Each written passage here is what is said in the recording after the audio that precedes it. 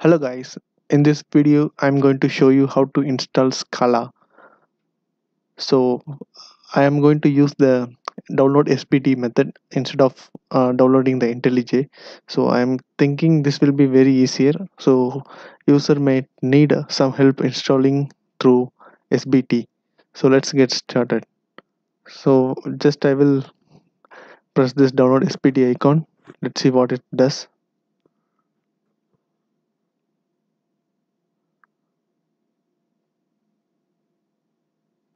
So it took me to the homepage of scalasbt.org. So here is that MSI installer which I have already downloaded. So I will just skip this part and I will show my downloads where I have my SBT installed. Okay, but I will cancel this. I know that to use this we need to use Java. So if I go back and if I see this getting started document, the installation says I need to have a Java C version. So sorry, it's a Java JDK and JRE. I will check first whether I have Java in my system. So to check this, you need to open your command prompt and run this javac and minus version. So javac is not recognized the internal or external command, means it's not installed or it's not defined in the environment variable. So I am pretty sure it is not installed. Let's go and install the Java 8. We don't have Java version 1. So I need to have Java 8 JDK. So if I directly click on this link, it will take me to Java 9. So be careful to not install this. We need Java 8. So it's better to directly search in Google for Java 8 and we'll get this website from oracle.com. So you need to download it from Oracle. Please don't download from any other freeware software website. So as I said, the direct links took to Java JDK 9. So I will close this one and here you just need to accept the agreement and download the JDK.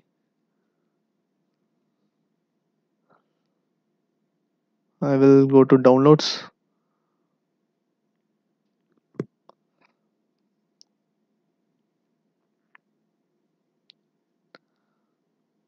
Okay, this is again taking me to Java 9. I will again search.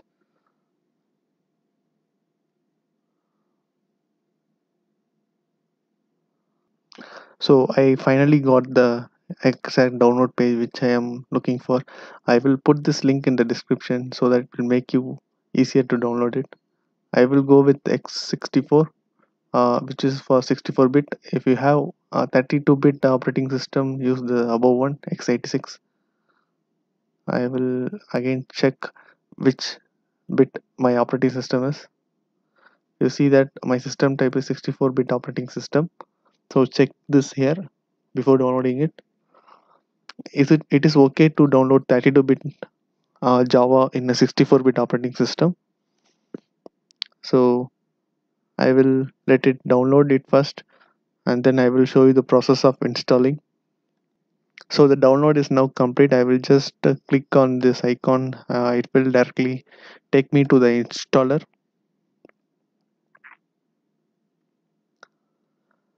The steps are very simple. You just mostly will click on this next icon and just you will finish it. I'm not going to change anything that is given here. I will let the installer to install the Java.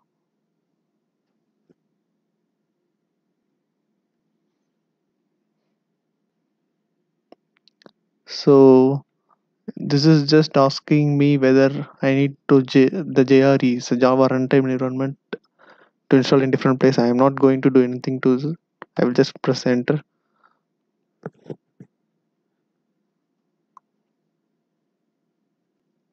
So it says our Java is successfully installed.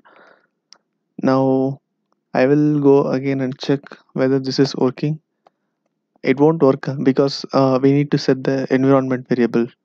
So first you have to go to the C program file. Since I have installed 62-bit, it should be under x86, and sorry, it will be under program files. x86 is for 32-bit, and you need to copy this bin location and go to computer properties, advanced system settings, environment variables, and in the path you need to edit it. So the last one is PowerShell for me. Uh, Actually, I checked before installing this; it was not updated yet. So I will put a semicolon and copy the bin location, and another semicolon. I will copy the bin location of JRE. So you need to set the environment variable for both JRE and JDK. Okay, and I have to add another environment variable which is Java home. So JDK is our Java home. So this is our Java home. So just I will go to the parent directory of JDK and I will modify it. Okay, I will close this as well. I expect this should work now. Let me see Java. Okay, so I will check the environment variable section again. Maybe there can be some duplicates. So I have already had on Java. Maybe it's like they both are getting clashed. So I have one here.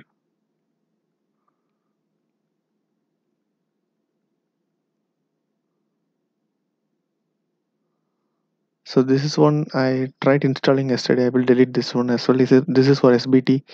I will install delete that. So this is not required for you.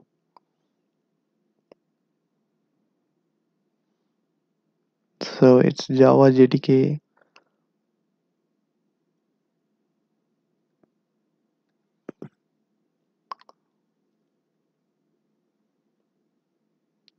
One 61. Okay.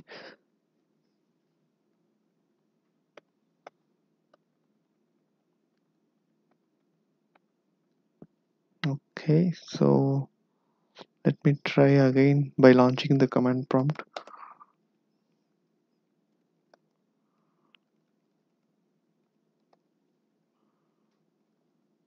Okay, it's showing. So I think we are good to go because I am able to run this Java command. I will ignore and move on to the next step. So now I have to see install SBT. So I already have the installer. If you just click on this Windows and if you go down, this is MSI install. If you click that, you will get this installer. Get it will get downloaded.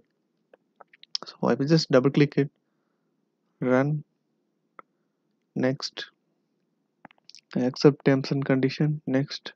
So if you see here, there is an option for update environment variable. It's better to click on this, so you don't have to do things manually. We'll just install.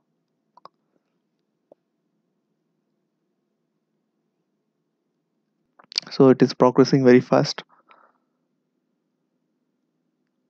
On my previous installation, it took just 5 seconds in a virtual machine. It's actually a virtual machine. If you are using your laptop, it should be even more faster. Now it is installed, so I think we can proceed to this step. Before that, I have to check this command is working or not.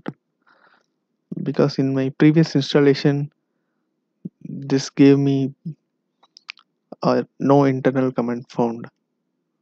Okay, luckily this is working for me. So this is the full step, but I will go on to do these steps as well.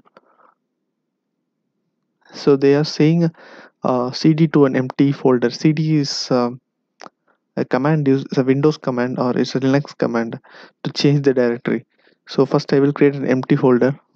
I will go to libraries, or I will see here.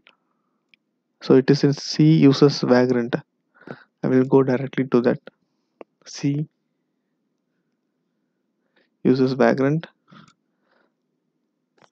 I have empty folder created named as Scala here. So it's empty.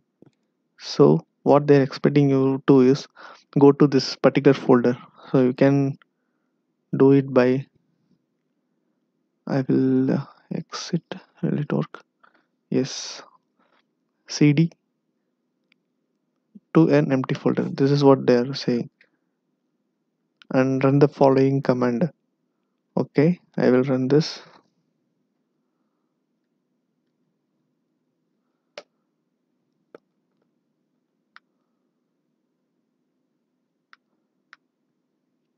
So this will set up a project for us.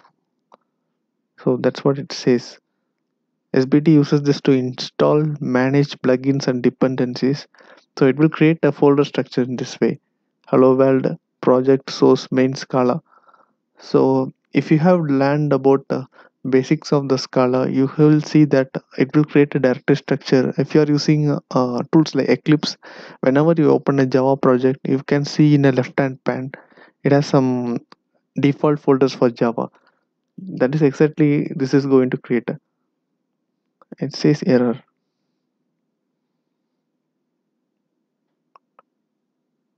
Okay, sorry. I think it's due to I'm not able to access the Git from my network. That's the reason. So, but all it will do is it will create a folder named as Hello World, and it will create another folder named Project, and it will create the properties file and source directory, main, Scala. This is the place where you will write all your code. So this is the main.scala. So here you can write your logics like hello world or your business logic. Okay, thanks for watching this video.